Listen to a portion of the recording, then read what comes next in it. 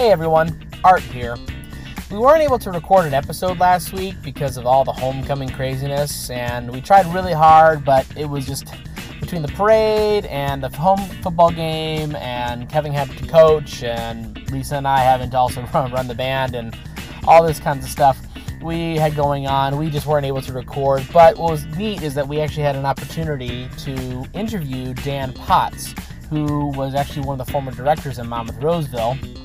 And so what we decided to do is actually make a little mini episode for you guys to kind of hold you over. But rest assured, Friday, this upcoming Friday, we will have a brand new episode for you guys. So thank you for your patience and enjoy this interview with Dan Potts. Okay, so we have here Dan Potts, the legend at Monmouth Roseville. It's really, really awesome to have you here. So thank you so much for being here. And we're recording this live at the homecoming game. We tried to do the podcast, but it just wasn't going to happen because it was just so busy. For all you teachers that know, doing a podcast. But doing a podcast during homecoming is almost near impossible for high school teachers. So we're recording this in advance, and then you guys will listen to it when the episode comes out. But Dan Potts, thank you so much for being here. So Dan, tell us a little bit about yourself and the history at Monmouth Roseville. Yeah, thanks for having me out. A gorgeous Friday night light situation here in the heart of the Midwest over in Monmouth. It's an amazing place to be. Thank you for the invitation to come out and dot the Absolutely. Quite an honor to do that. Lots of memories here, just tons of Friday Night Light memories here with the with the band, starting with the Zippers and then merging into the Monmouth Roseville group and seeing that transition. I think one of the best memories was we took the field as the Monmouth band and the Roseville band in the respective school colors, and then were able to pull T-shirts off to reveal one unified color, Monmouth Roseville, on the first home game. That's such a cool idea. That was a really cool thing, and it was, the fun parts were, having great conversations with students about how to remove a T-shirt. That's probably not the greatest thing you could get away with anymore, Right. But it was fun in practicing to see everybody come together and be united with that process, and maybe I should say merged, as united might not be a good term around here with the other nearby school district. So that's certainly a fond memory. I also recall several moments in preparing. There was a tune called Three Airs from Gloucester. I can't remember the composer right now. Oh, yes.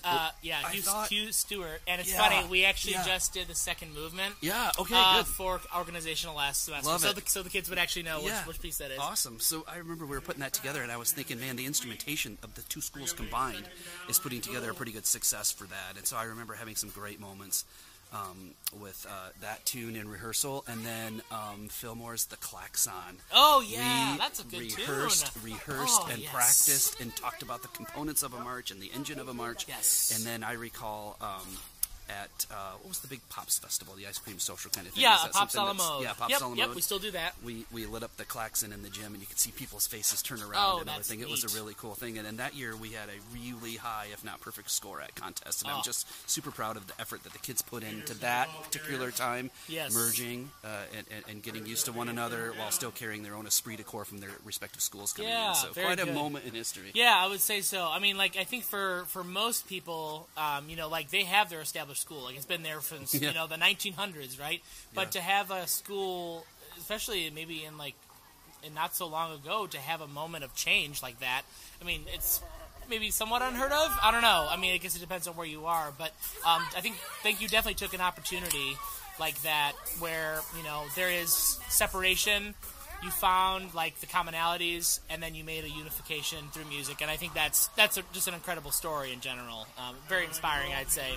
So awesome. All right. Well, you mentioned quite a few things, but is there something that really sticks out to you as a favorite memory, or maybe something that just during the merger that really stood out to you as inspirational, or what when you think of a favorite memory at Monmouth Roseville, what seems to come to mind often? Certainly the first game was really cool with that process of coming together, and then there were multiple in Roseville. There was a Memorial Day parade where we would honor several folks there, and we played the naval hymn. That was cool to see everybody do that, and anything that was patriotic. And of course, one of the best duties that we have together is that we always get to conduct the national anthem. Yes, something we take with us forever. And a lot of times, friends, family will ask, "What was your favorite part about being a band director?" And those memories, I'll take away for sure. That definitely is. I can agree with that. I don't know what it is. I think it's maybe just because it's such a a significant piece of music in our nation. That, you know, any chance to be in front of an ensemble and perform that, there is like this stuff like this sensation of pride and, like, you know, nationalism and whatnot towards, like, just everything that's happening, and all eyes are on you at the same time. It's very unique for sure. Yeah. All right, so we may have mentioned a second ago, but if not, you are famous for writing the fight song here at the high school. So tell us a little bit about that. Go Titans, go. Yeah, famous or infamous? Which one is it, really? I think it's famous for everyone listening, but then if you were in the band, maybe it might be a different story. Yeah, I remember going through that process thinking, okay, you know, colors are changing, mascots are changing, I guess school songs have to change too, and this is a moment that we need to put something together, because you certainly can't bring in one or the other school song, right? So the opportunity to bring together a school song was something that I studied. I came from the Big Ten. I was a University of Iowa Hawkeye marching band member, and member studying a lot of the songs. And it was been an easy move to adopt, like an On Wisconsin or Illinois school song, or just kind of bring those in. Some high schools do that, and there was a cool opportunity to bring in something that was unique. And so tried to write it in the projection ranges of instruments so that it was a comfortable range for all instruments, and in a way that the sound can travel a little bit more. Right. But it's like a simple meter song that is, easy to play, and sounds strong regardless of instrumentation, because we all know that comes in and out each year, yes. right? Yeah. Yes, exactly. That was a big part of it, and then, you know, enough unison and octaves, but have enough harmony built in that it still carried through the stands was something that was kind of a priority during that process. So it was fun to arrange that and put that together for sure. I remember at the school board meeting when it was adopted, and it was the official school song, and then we went out to some others for some lyrics. Yeah. And so, a cool moment in history to be, in the right place at the right time. Yes, exactly, yeah. I mean, I think it's just, for me personally, I've always tried to, like, write things, but I mean, it's very cool to see, like, how the process works, and I'm just glad it wasn't me. Because if it was me, let's just say I think the crowd would be empty during pregame if I was writing the fight song. Maybe so some that's AC/DC very, very cool. or some Metallica arrangements exactly, or something like that. Yeah, instead of taking a school song, maybe I just take a classic rock tune and I say, yeah, this is our song now, school song. So that's right. We will rock you or something. Yes, right? exactly. Yeah. Well, and then I talked with Mr. Ferry, and he wanted to make sure that I let you know that every time the hip hip hooray for Mr. Touchdown comes on, he is just singing along with you the entire time. So that's really good. cool, and I think that's a really neat, again, piece of history, and the fact that you are able to come here and be here at this game, I think is awesome. is really neat for the kids. And we even, just a few minutes ago introduced you to the kids, and they were like, who is this guy? And it's like, I don't know, the guy that wrote you your fight song, got you uniforms, let's just say, like, changed the course of your band program forever. There was a lot of changes during that time. Yes, exactly. Right. So I think it's really cool.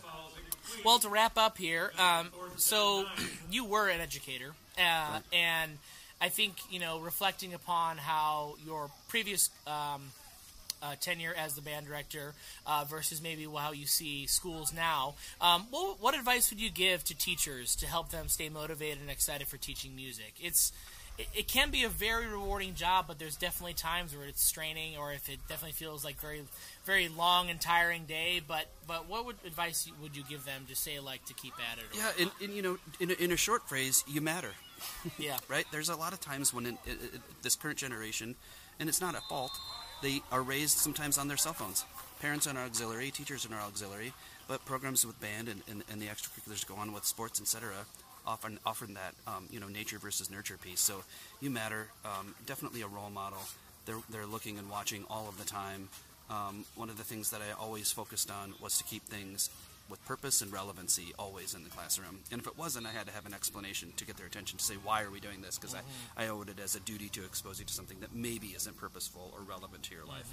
But for the most part, that was the keeping it purposeful and relevant in the classroom always was a way to keep students motivated.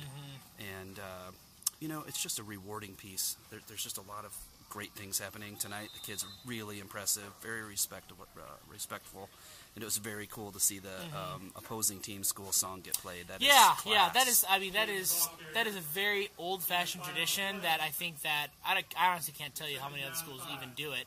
But it's definitely unique and definitely stands out for us. And we obviously do our best because it's not our fight song, so we have to practice it a little bit. But at least out of respect of the visitors, we at least give it our best shot. And to go back to a little bit what you said before about how it being like it's all Wisconsin or Notre Dame even, like it's definitely like some moments of like why do I know his tune? It's like, well, because it's technically another university. But that's what they used to do back then. Right? They just, instead of writing a fight song, they just say, we're going to borrow yours. Thanks. Yeah, that's right. Awesome.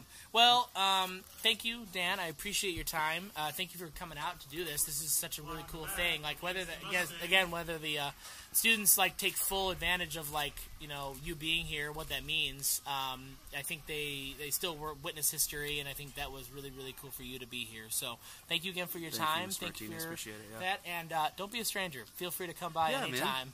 Thank you. Appreciate Mr. Touchdown will always be here. That's right. Sounds awesome. Good. Thanks so much. Thank you.